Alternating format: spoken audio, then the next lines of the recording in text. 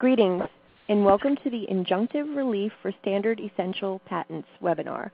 At this time, all participants are in a listen-only mode. A brief question-and-answer session will follow the formal presentation. As a reminder, this webinar is being recorded. It is now my pleasure to introduce your host, Andrew Kopsitis for Fish & Richardson. Thank you, sir. You may begin. Thank you. And hello, everybody. This is Andrew Kopsitis from Fish & Richardson.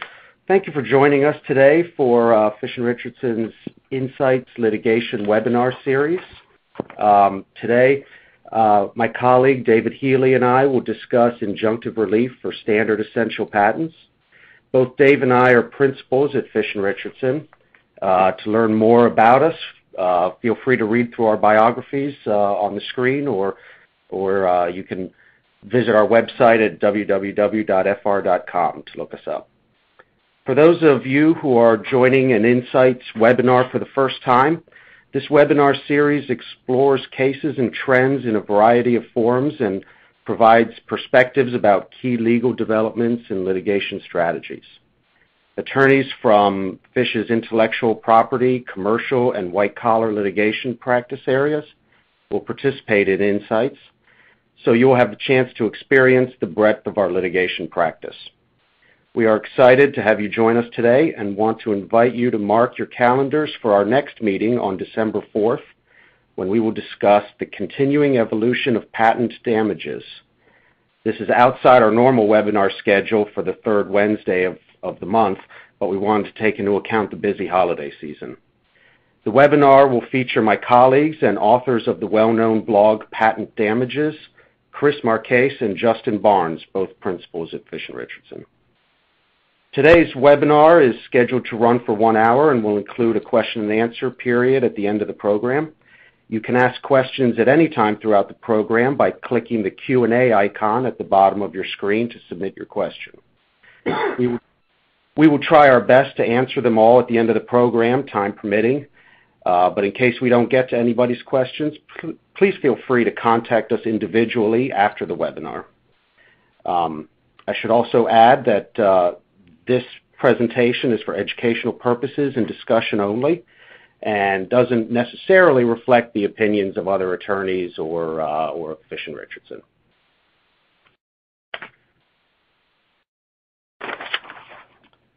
So with that being said, let's jump in. As I'm sure everyone is aware, standards and standards bodies play a very important role in advancing technology in most industries, particularly industries where interoperability is a critical requirement. The recent smartphone wars that have been going on over the last few years have put a particular spotlight on SEPs, or standard essential patents, and also on the terms under which members of standard-setting bodies and patent owners agree to license their patents, otherwise known as FRAND, or fair, reasonable, and non-discriminatory licensing terms. So there are a number of issues that courts and government agencies are currently struggling with when it comes to SEPs. And the first is, perhaps the most obvious, is what constitutes fair, reasonable, and non-discriminatory licensing terms? How are those determined? And how are they adjusted based on factors such as the relative importance of a patent to a particular standard, or the particular relationship of the patent holder to a given licensee?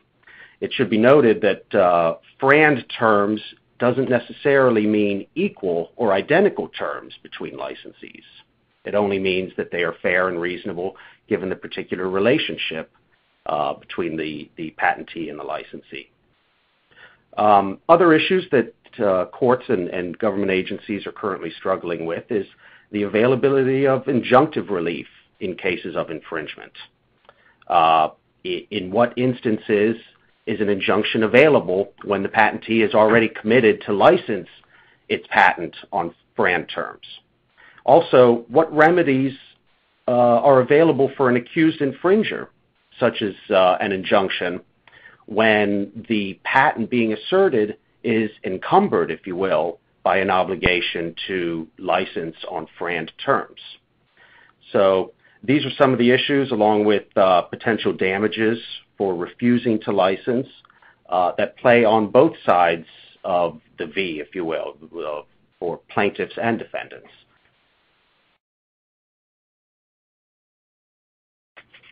What I've included here on the next slide is a graphic that most of you have probably seen before. It's an illustration. This version is a little bit outdated, but it just gives you an idea of what the current smartphone competitor patent suits landscape looks like, and gives you some indication of why this issue of SEPs and FRAND terms has become so important lately. Dave? I'm going to talk about what FRAND means. And reasonable tends to be a function of what you think is reasonable. And what you think is reasonable generally depends on where you sit, whether you're the patentee, the accused infringer, whether you're a large company or a small company.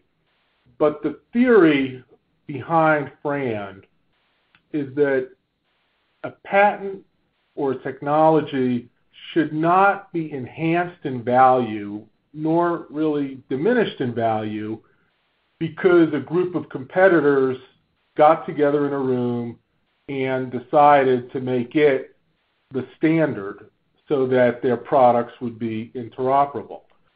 Generally when competitors get together in a room and the results of whatever they do limits production or raises prices, somebody goes to jail.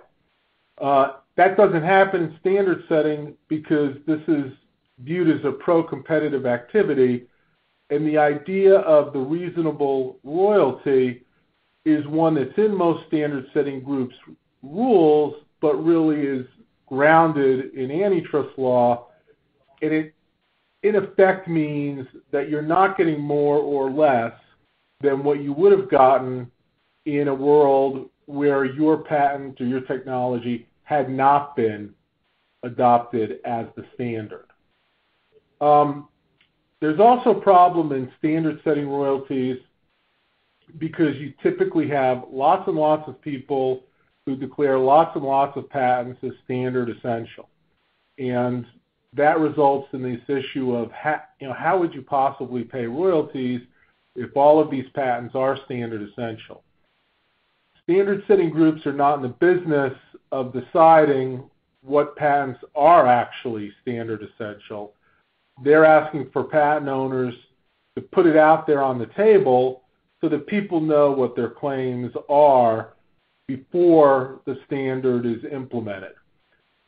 The royalty stacking is something that has to be taken into account in determining a reasonable royalty, because in this regard, we're now looking at it from another perspective that again comes out of antitrust principles, and that is we let this group of competitors get together and decide on what's going to be manufactured, and in effect that's going to drive the price because it makes more products available to more people at better prices.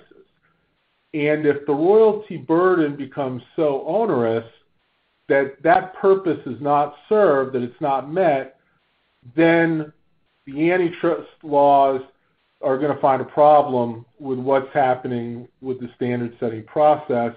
And so royalty stacking has to be looked at in the context of not just maintaining a level playing field among competitors, but also promoting the goal of more products at better prices for more people. And it frankly boils down to, a fact issue of how many people are asking for royalties, how much are they asking for. In the early days of Etsy with the 3G standard, for example, there was a movement by several large phone manufacturers to have a rule adopted that the cumulative royalty could not be more than 5% when it's all added together. Other people said 10% or 12%, but there was always an understanding that it would be some small percentage of the product price that would have to be divided among the standard essential patent holders.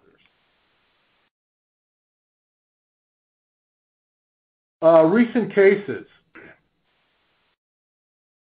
We've had this FRAND issue, and what is FRAND, and how do you calculate it, for well over a decade. And there's been litigation over it for well over a decade, and cases that have literally settled as the jury was going to be put into the box. Basically, no one wanted a judge or a jury to decide the royalty rate. The business ramifications were too important. They were seen as too difficult, and people ultimately felt they had a gun to their head on both sides when you actually got down to trial. And so while this issue had been teed up for trial many times, and in fact had been tried in at least one ITC case I know of 5 years ago, the parties had never let anyone in a court or a jury or the ITC actually decide it. And we did have an FTC interim decision in the Rambus case some years ago, but the first court that really decided it was the Microsoft Motorola case in April, and there Judge Robard wrote a very extensive 207-page FRAND analysis based on a modified Georgia-Pacific analysis focusing on the contribution of the patents to the standard and the pre-standardization value of the patents, and looking at comparables from other patent licensors, in particular a pool, for a FRAND royalty determination. In September, Judge Holderman, the Chief Judge of the Northern District of Illinois, who is very interested in patent matters, wrote the local patent rules there. He also determined the FRAND royalty. He significantly did two things that have been open subjects of debate, and that's whether you treat optional standards the same as mandatory standards, and he treated them the same, and then whether or not essential means there's no other technical solution, period, or that there's no other commercially feasible solution. And he held that it was no other commercially or technically feasible solution than the standard, which, when you're talking about interoperability and the goals of standard setting and the lens of antitrust that we look at all this through, makes sense. He ultimately followed Judge Robard's analysis in applying a royalty to what is the prevailing view from the Federal Circuit in Laser Dynamics, the smallest infringing unit, which was the chip, not the system. I'm going to go ahead and move on to Hynix versus Rambus is a little different. I think when I first was involved in this litigation was 3 years before my college freshman was born. Ultimately, in May, Judge White put a FRAND rate down as a penalty for spoliation on remand from the Federal Circuit, and basically he made it the rate that's in other Rambus licenses. What's interesting about what he did, though, was he went off of the effective royalty rate, not the stated rate. The real money, not the play money. Another recent case that is very interesting, also from Judge White from last May, is he gave a preliminary injunction against someone who had committed to the license on FRAND terms from enforcing an exclusion order if the ITC issued one. So here, someone went to court proactively and got an injunction that would bar the implementation of an exclusion order that might later issue from an ITC proceeding. Recently, Judge Davis did a pretty good summary of the current case law in FRAND in the Erickson versus D-Link case. The consensus seems to be that the opening offer by each side need not be FRAND, but you have to have good faith negotiations, and ultimately you've got to have a FRAND offer, and that royalty stacking is a fact issue. Later on, we'll talk about Microsoft versus Motorola, where damages were actually awarded based on the patent owner not honoring their duty of good faith and fair dealing.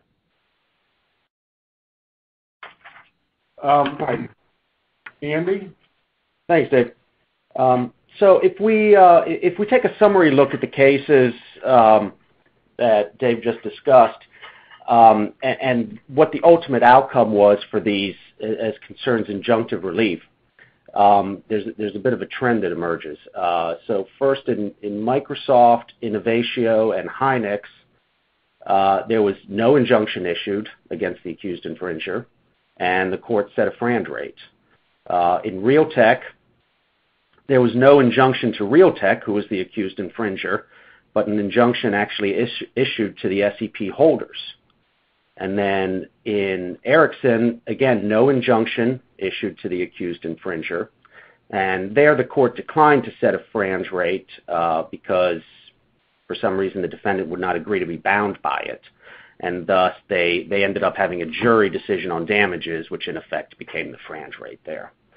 So if we look at trends, if you will, that you can glean from this admittedly small sampling of cases, what we're seeing is it looks like district courts are disinclined generally to enter injunctions against parties accused of infringing an SEP, and they're taking seriously the obligation of the patent holder and the accused infringer to negotiate FRAND terms in good faith.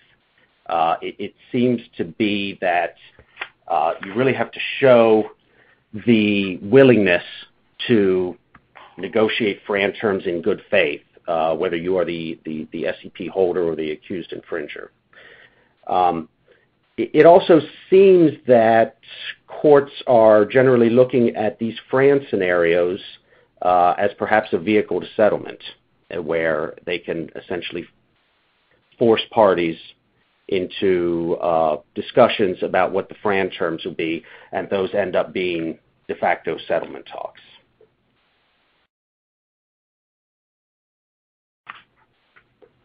Now, if we turn to the ITC in particular, first I should point out that the ITC's governing statute, Section 337, does recognize equitable estoppel-based defenses, and as such, at least in theory, recognizes the defense to infringement of equitable estoppel based on a duty to negotiate FRAND terms, FRAND licensing.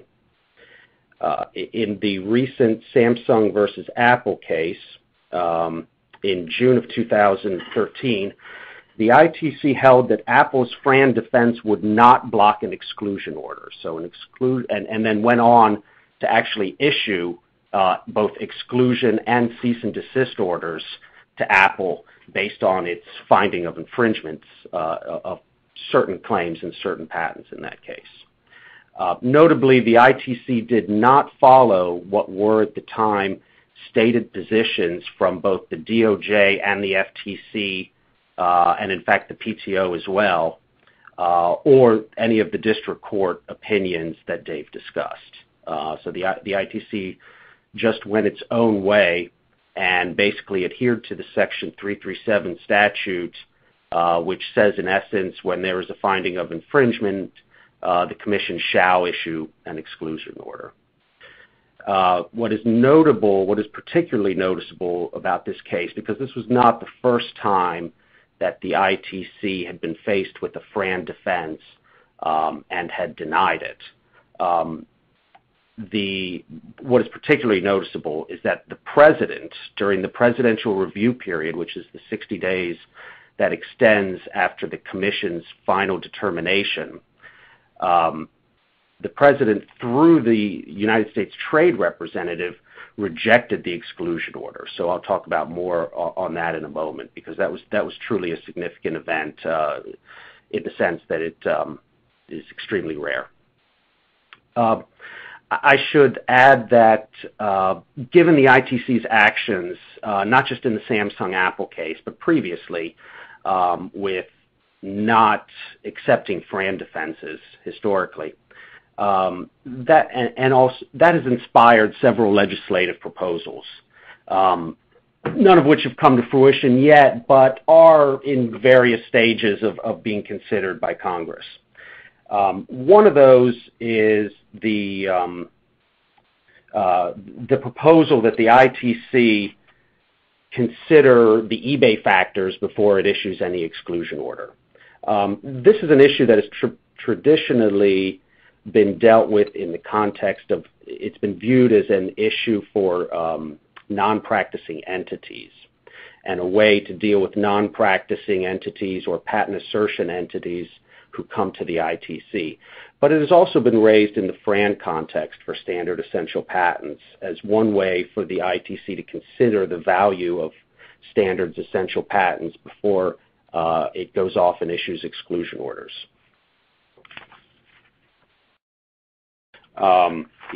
Along the lines of legislative initiatives, last summer of 2012, both the House and Senate Judiciary Committees considered not just the issue of whether the ITC should adopt the eBay factors for injunctions, but also they took up the issue of to what extent members of standard-setting bodies can actually seek exclusion orders once their patents are under FRAND obligations. Hearings were held, the FTC testified there, and the crux of the FTC's testimony was that absent exceptional circumstances, such as where the accused infringer simply refuses to take a license, or they are a foreign respondent which cannot be, for which damages can't be obtained against. Barring that kind of exceptional circumstances, the FTC took the position that the ITC should not issue exclusion orders against parties who are willing to enter into FRAND negotiations. It's notable that the ITC was not present at those hearings and so offered no position of its own. More recently, that was last summer, this past summer, the President, the White House, put out a list of legislative recommendations concerning high-tech patent issues. And among those was the President's legislative recommendation that there be a change in the ITC standard for injunctions to better align it with the traditional four-factor eBay test. So there we have the President himself, the White House, coming out and saying that this is a legislative recommendation regarding the ITC that Congress should take up. As far as what Congress is actually doing, there is a bill right now in the House of Representatives, H.R. 3309, sponsored by Chairman Goodlatte of the House Judiciary Committee. That seems to be the only bill that might possibly address these issues that's currently being considered. And in fact, that's in committee markup today as we speak. But it seems like the latest version of that does not include any proposals regarding the ITC, whether it's for them to consider eBay or basically any other issues concerning the ITC or standards bodies in general. So there doesn't seem to be any legislative initiatives immediately on the horizon for that. So the open issue that we have then in ITC jurisprudence is to what extent is the FRAND defense viable, and to what extent can the ITC make determinations regarding FRAND rates when the FRAND rate is either unclear or not agreed upon. Does the ITC actually have authority to make fact findings regarding that would support a FRAND rate?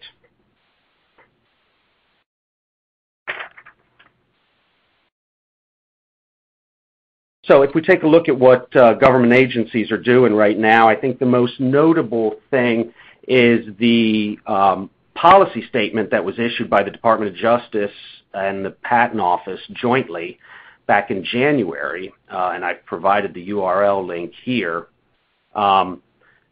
This policy statement was notable because it particularly addressed the ITC and how the ITC deals with exclusion orders in cases of SEPs. And it's worth a read, and what the DOJ and PTO essentially said was that the governing statute for the ITC, Section 337, requires the ITC to consider public interest before issuing any limited or general exclusion order. Even in the case where there has been found infringement, it's still under an obligation, the ITC, is to consider public interest. So what the DOJ and the PTO came out and said is that the public interest very well may counsel against issuing an exclusion order, depending on the specific circumstances. And while an exclusion order for infringement of SEPs may be appropriate in some instances, the public interest could very well preclude issuance of exclusion orders and cease and desist orders where the infringer is essentially willing to negotiate under FRAND terms and has not refused to enter into such negotiations, and when the patent holder is also willing. So what seems to be key there is a demonstrable willingness to negotiate in good faith by both parties. And then the DOJ and the PTO went on to state that the ITC should give serious consideration to public interest. I have block quoted here exactly what they said because it's unusually strong language in my opinion, from one government agency speaking to another. But what they're telling the ITC is that public interest factors are not meant to be given lip service. Rather, the public health and welfare and the assurance of competitive conditions in the United States economy must be the overriding considerations in the administration of Section 337. So, like I said, unusually strong language from the DOJ and PTO, essentially telling the ITC how to interpret its governing statute.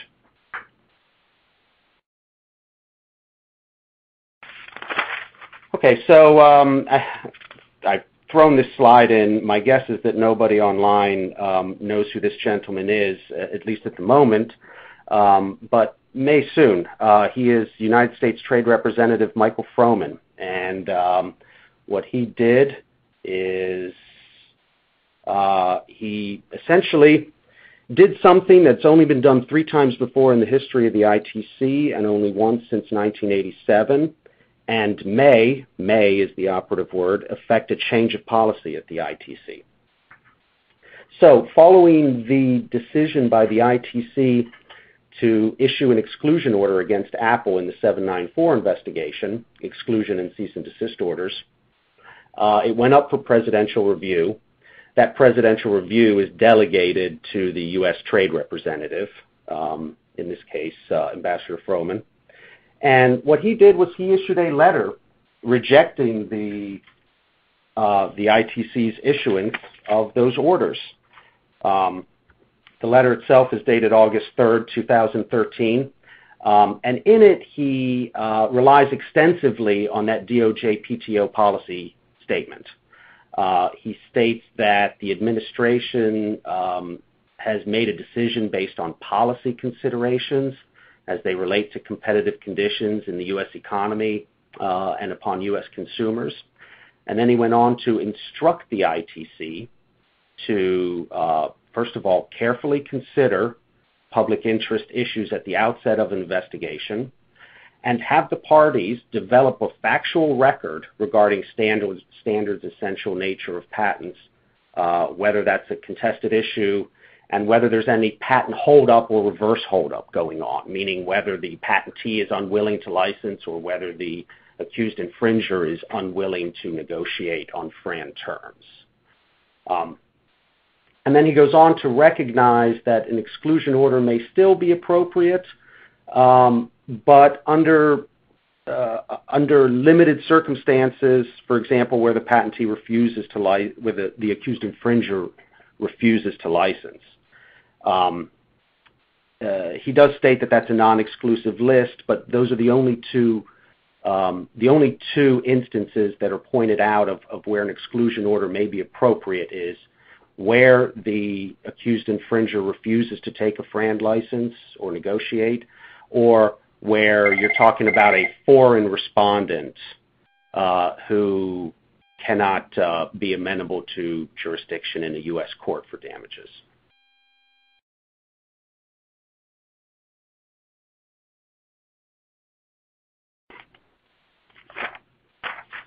So now Dave is going to talk a bit about the FTC and some EU SEP settlements, which show sort of where some of the trends are going in this area. Thank you, Andy. And let me just add a quick comment here that there are a series of speeches from different Department of Justice officials and FTC officials that go back about a year and a half that talk about this whole problem. And there's a Justice Department official who gave a speech to a United Nations group that was specifically delegated to look at it. So this is policy that's been evolving, and I kind of view the exceptions when injunctions available. There are some realistic circumstances, but anybody who's too dumb to make a record that they were negotiating in good faith probably deserves what they get. That's just one of those things that anybody who's intelligent ought to be able to avoid that trap. One thing that we do see in terms of a framework that law enforcement has approved, and these are negotiations that came out of investigations with the FTC and the European Commission involving, quote, abusive standards, or where there was a problem, for example, in the Bosch case, where there was a merger, and as a condition of a merger approval, the FTC wanted to cure complaints about the company that was being acquired and how they had handled their standards essential patents. They're not binding on anyone but the parties. They're not precedent, but they're things that people can look at as examples. There's a little twist when you talk about the European Union and telecom, because most of the standard setting obligations that people discuss in telecom come from the European Telecommunications Standards Institute, which is ETSI. And what people may or may not realize is that ETSI is actually part of the European Union government. And the European Commission has authority over ETSI, and there is even a provision in the ETSI licensing rules that if somebody doesn't play nice, that ETSI can report them to the European Commission. So in Europe, an EU settlement involving telecommunications may have a little bit more oomph than a settlement in the U.S. with the FTC, or even a settlement in the EU in an area that's not under the direct control of the European Union government. But basically, these are structured along the lines of you've got to engage in good faith negotiation for some period of time, and then if you can't reach a consensus, you can arbitrate. The FTC decree in Google and remote rural mobility is broader, really, than the EU decree that's been put out there than the Samsung in the Samsung case. The EU's caught a lot of flack over that decree, so we'll see how that shapes up in the end. But these are ways that you can look at how you should approach the issue, and the arbitration element reflects the view that the Justice Department and the FTC have been talking about in speeches for quite a while, and that is that nobody should be enjoined unless a court has finally resolved or some other neutral body has finally resolved the FRAND rate and the licensee refuses to accept it. Standard-setting groups themselves stay away from rate setting because they don't want to be accused of price fixing. That old phobia about going to jail just freaks people out. Now, one interesting development is we're seeing remedies for the infringer. So Microsoft versus Motorola was actually enjoined by Judge Robard in the Western District of Washington from enforcing an injunction from a German court in Germany on a standards essential patent because they had failed to make a FRAND offer, breach of the contract. And that was affirmed by the Ninth Circuit. So that's an example of where the courts here are even willing to step over into another country's sovereignty to enforce the contractual FRAND obligations. And, you could also make arguments even under the Foreign Antitrust Improvements Act that there's an antitrust basis for it as well, but this was a contract basis. Last, 6 weeks ago, Judge Robard upheld a $14.5 million jury verdict for Microsoft, not based on breach of the contract, but based on the breach of the duty of good faith and fair dealing in failing to follow FRAND licensing rules. That was based on Washington law, and there's always a big question of whose law applies, but more and more we're seeing district judges apply the law of the forum. And, for those of you who are wondering, under Texas law outside the UCC and being a insured who's making a claim against their insurance company, there is no duty of good faith and fair dealing. So we're seeing remedies for the infringer when the patent owner doesn't honor the obligation, not just the fact that the patent owner is being denied an injunction. And here I have on slide 19 a little clip from the opinion to show what the duties were that added up to that breach of good faith and fair dealing. And one of those was seeking the injunction itself.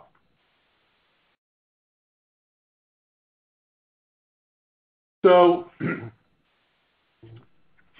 that's really, I think, more than enough that anybody should have to listen to me in one day. Certainly my wife would think so. And Andy, let me turn it back to you. Sure, and let me, on that last point, let me add one further thing, which is that, the DOJ has been working with standard settings bodies for a little while now, at least over the past year or so, to help them decide what, how well they should articulate FRAND terms as part of their agreements. And there's a couple noticeable, a couple interesting positions that the DOJ has taken, which is, first of all, that standard setting bodies should make clear that the licensing commitments that their members are signing up for extend not just to other members of the standard setting body, but to non-members of the standard setting body who choose to use the standard.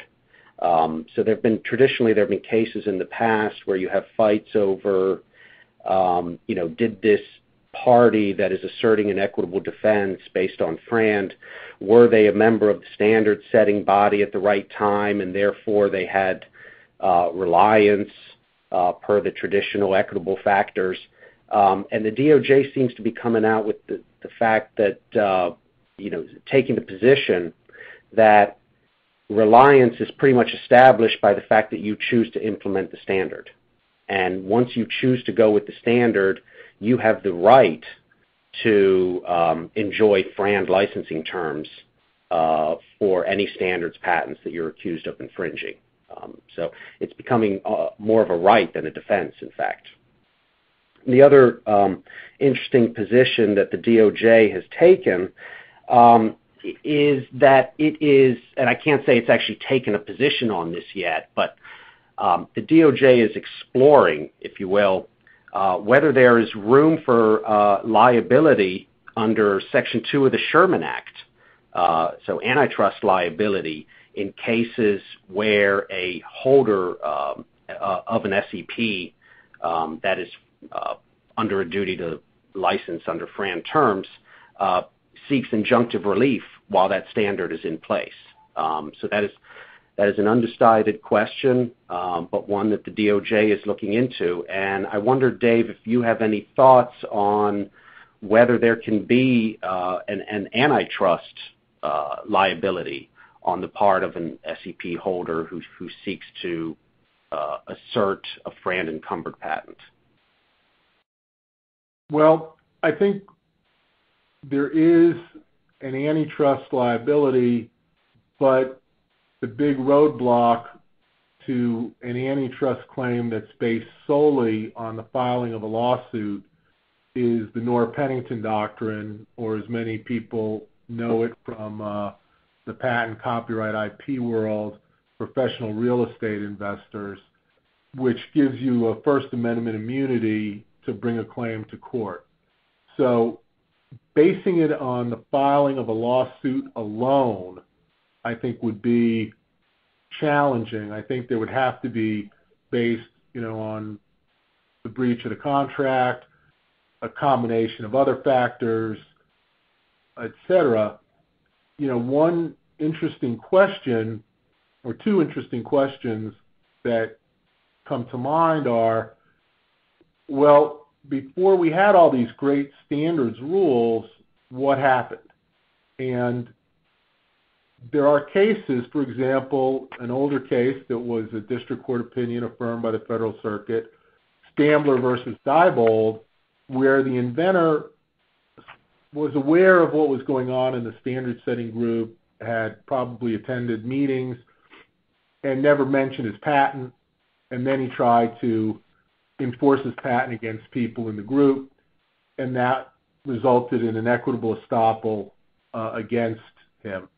And, in some ways, the same would be true if you don't disclose that you will not license on fair and reasonable terms, because that's become everyone's expectation in this industry.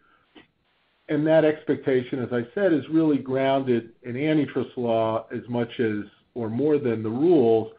And what people have to keep in mind is that it was decided a long time ago by the U.S. Supreme Court when the specific issue came up in the context of a Section 2 case, where the defendant argued, look, I followed the standard setting group's rules. I followed the rules, and since I followed the rules, I'm immune from an antitrust suit. And the Supreme Court said, no, you're not. We really don't care what those rules are if, in fact, what you've done is anti-competitive. So these rules from these standard setting groups, they're guides. They're probably extremely persuasive evidence in a Section 1 analysis on reasonable or unreasonable restraints on competition, or whether in a Section 2 analysis you've had a monopolization claim. But, they're not dispositive. And the other thing to remember is if you're in Europe, their antitrust law is a little bit different in that they have, in most European countries and in the EU Treaty of Lisbon, their Section 2, so to speak, encompasses abusive pricing. So it's sort of like a duty of good faith and fair dealing in pricing that we don't really have in the U.S. Okay, thanks. We are now moving into the Q&A phase. So we've received a number of questions here, and let me remind you, if you have questions to ask, there is a Q&A button at the bottom of your screen. You just click on that and type it in, and we will try to get to your question. So let me ask, so the first question I've received is, and I'll put this one to you, Dave. If a patentee follows the standards group's licensing rules, does that give it immunity from antitrust liability? Yeah, that's the point I was just making, Andy, is that the U.S. Supreme Court's previously held that standard-setting rules are not a defense to liability. In Europe, you would actually have a better case since, if you're in telecom, since ETSI is part of the European Union. But in the U.S., clearly it's not. Okay. And then, let's see. So the next question I have is,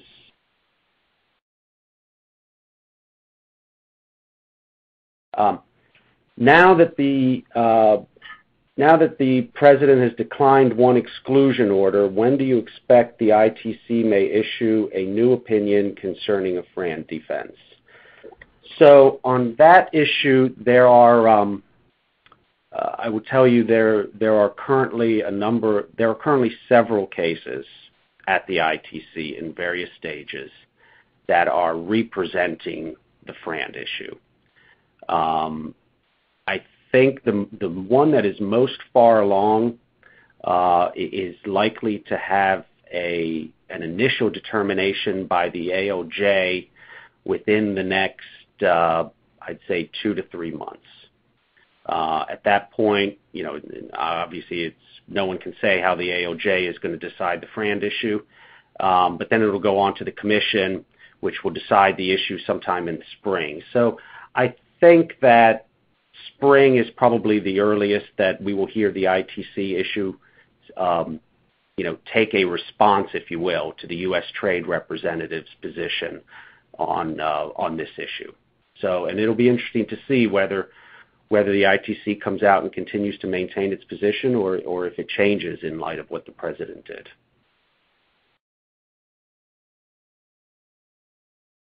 So the next question that I have received is,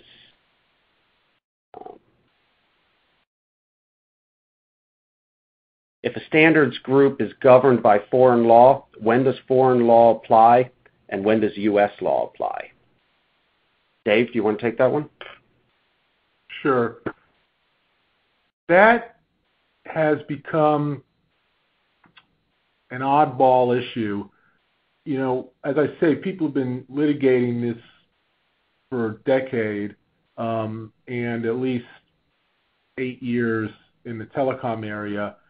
And traditionally what you would see in cases brought under the ETSI rules, which state they're governed by French law, were affidavits and even testimony from French law professors or French lawyers proving up what French law was, because first there was an issue as to whether or not the standards group's rules actually constituted a contract under French law, and then there was an issue as to what the FRAND obligation was under French law.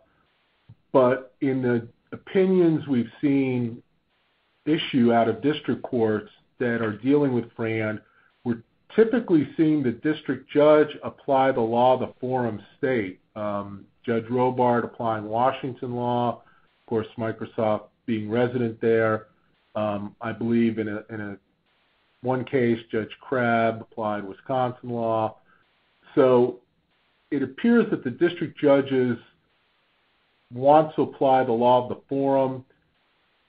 In theory, if you're interpreting ETSI rules as a contract, which in Broadcom versus Qualcomm, The Third Circuit held that it was an enforceable obligation. In theory, you would think French law would apply if people prove it up, but it could be that there's not enough difference once you get over the hump of is it a contract or not, and now it's pretty well respected that it is. But once you get over that hump, there's not enough of a difference that it's worth it. Oddly enough, in a place like Texas, it could be a difference since we don't have a duty of good faith and fair dealing here.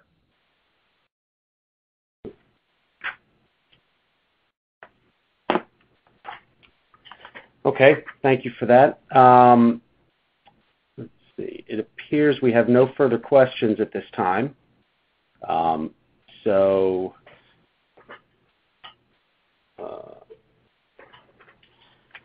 I guess we can wrap things up a bit early.